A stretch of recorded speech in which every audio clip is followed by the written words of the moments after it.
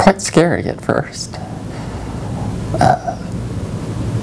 Finding out that this could pretty much affect the rest of my life. Not knowing at first if I would ever get better, if anything that I would take any medicines, or if there was anything out there that would end up helping me. I believe I went through about 6 medicines, finding out that I wasn't responsive to all of them.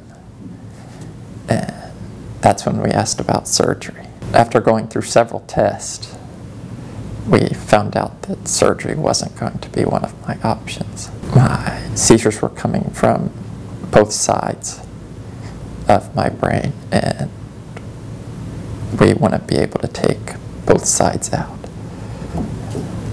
And so that wasn't going to be one of my options.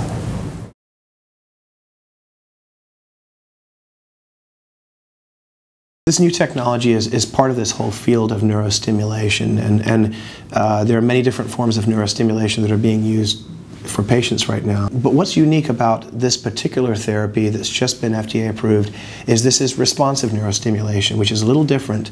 The stimulation techniques that we've been using in neuroscience up to this point are mostly a one-directional thing. It stimulates they stimulate on and off throughout the day, either to prevent a symptom or improve a symptom. But they're not actually responding to neurological activity. This responsive neurostimulator is a very clever device it's essentially a small microprocessor that's placed in the patient's skull. And then a couple of small leads or electrodes are placed at the source of the patient's seizures. And for different patients, the seizures may be coming from different areas of the brain. So we place these little electrodes that are about the size of a piece of spaghetti at the source of the seizures. And the device will continuously record that electrical activity from the brain, what we call electrocorticography, or EEG activity, straight from the brain itself, rather than just being recorded from the scalp. Well, that activity is recorded in the little computer that's been implanted. Then the patient is provided with a laptop computer and a little wand, which is just a wireless telecommunication device that's held over it, and it wirelessly loads the information into the laptop. Then the patient can send the information from that laptop through the internet to a secure website.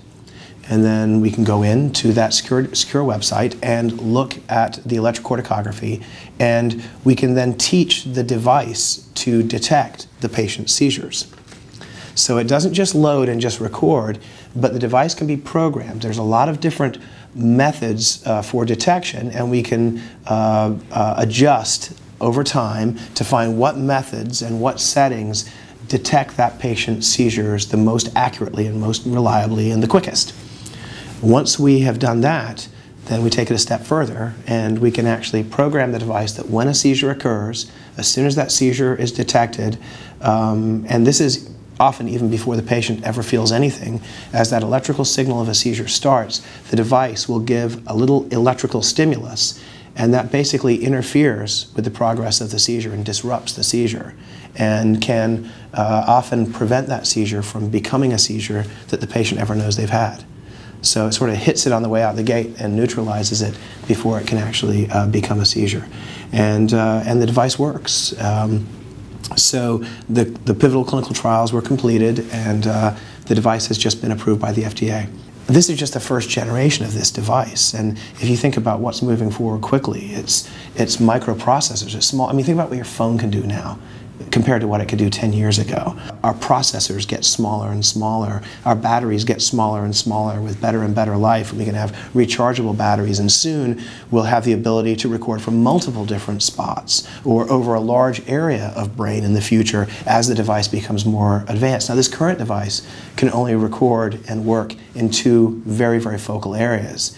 But it's just a very, very small step from there in terms of computer technology and mathematics and batteries to be able to treat a much broader area. Now I'm having maybe 10 to 15 seizures a month, and they're more of the complex partials. a lot of the mediocre, the smaller ones, where my hand will go numb, my ear will ring. They'll maybe last 10 to 15 seconds at most.